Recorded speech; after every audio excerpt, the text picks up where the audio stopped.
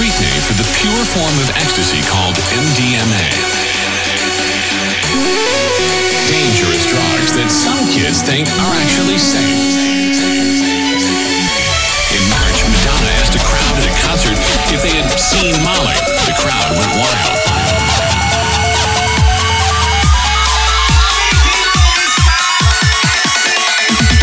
Coming on the baseline,